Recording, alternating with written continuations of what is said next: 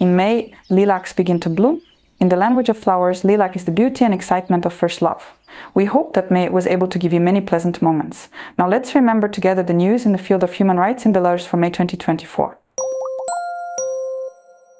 This is the 11th newscast hosted by me, a cartoon avatar of human rights defender Nasta Loika, sentenced to 7 years in prison for her human rights work. Nasta has been in prison almost 20 months. According to the Human Constanta review of the fight against extremism for January-March 2024, at least 119 new criminal cases and 31 sentences on extremist grounds were identified, not counting cases related to protests and insults. There are also at least 804 cases of administrative offenses. The full review can be found on our website, the link is below the video. The legislation of Belarus provides that foreign citizens and stateless persons can be deported. Human rights activist Enira Braniskaya will talk about the features and conditions of deportation in the video at the link. Let me remind you that if you know someone who needs legal help, write down the contact details of our reception.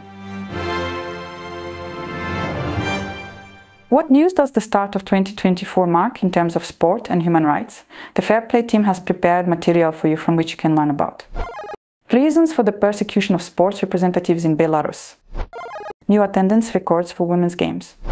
New cases of racism in sports. Using sports uniform as a manifesto.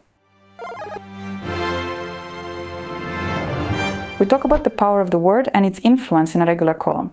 This time we will talk about the people first principle. The principle of people first means that we first see a person and then distinctive features.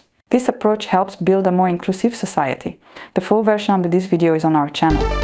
If you want to dive deeper into the topic of using hate speech and its consequences, we recommend watching the following movies: The Bridge on the River Kwai, 12 Angry Men, Schindler's List, Height, How to Train Your Dragon.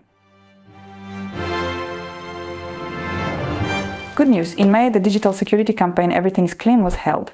Its goal is to tell the widest possible circle of people from Belarus in the country and abroad about why and how to clean their devices and social networks. If you want to tell your parents about digital security in simple language, you can turn on the Cyber Beaver's cartoons. In the previous episode, Cyber Beaver stayed overnight at his parents' house in order to tell them in detail in the morning how to clean the archives of social networks and check all their likes, reposts and comments. Watch the cartoon using the link above. Thank you for spending this time with me. We always look forward to your reactions, likes, comments, suggestions and criticism. See you next month.